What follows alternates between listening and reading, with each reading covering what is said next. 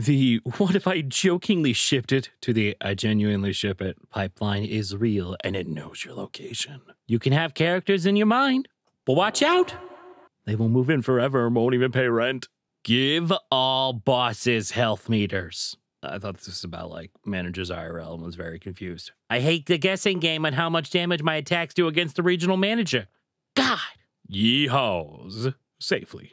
I'm gonna be sucking a heat pass. Existence is weird and strange and extrinsic. Can't stop you from making something silly or cool or mundane. If it makes you happy, it's good. Not enough whimsy. 30 years in the dungeon for you. Damn, shorty, your blubbo have the most recognizable tits ever. Shut your mouth. I hate these modern all-plastic playgrounds for kids. Safety, blah, blah, blah, blah, blah. They're ugly. I know that children crave steel and iron. Rock and stone! Asked for a 2-piece of KFC, and they asked breast or thigh. I said personality, and they threw hot grease on me. Why is Texas called the Lone Star State? Because you can't leave a 0 stars rating.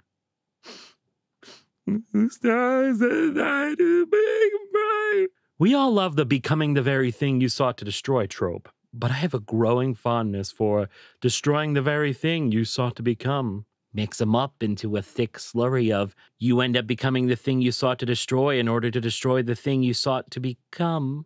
Jesus, you guys writing campaigns here? Pros of having a brain that makes very fast associations. Good comebacks and jokes. Cons of having a brain that makes very fast associations.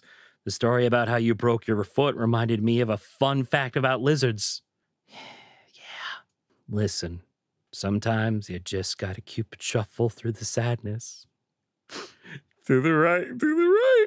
Damn, baby girl, why you forget everything? You're so sexy. Get away from me. The fact that there are only 2 numbers between 4 and 7 is so twisted and fucked up, I'm literally going to be sick. The girls are learning to count. Technically, there's an infinite amount of numbers between them, but I'm afraid if I try to explain decimals, I'll either lose my gay card or get shot. My inner 8-year-old is constantly freaked out at the realization that life is not some special state of matter. I am a mineral being. My insides are red because rust is red. The internal structure my body secretes is made out of the same stuff as cliffs and chalk. I am a wet rock that time tricked into thinking. A wet rock that time tricked into thinking got me. I think Ortel needs a little nap. Andy, can you set them up a little bit, please? There we go. Behold, internet cable line accidentally drove through unknown buried woman. Good going. Now the internet's haunted.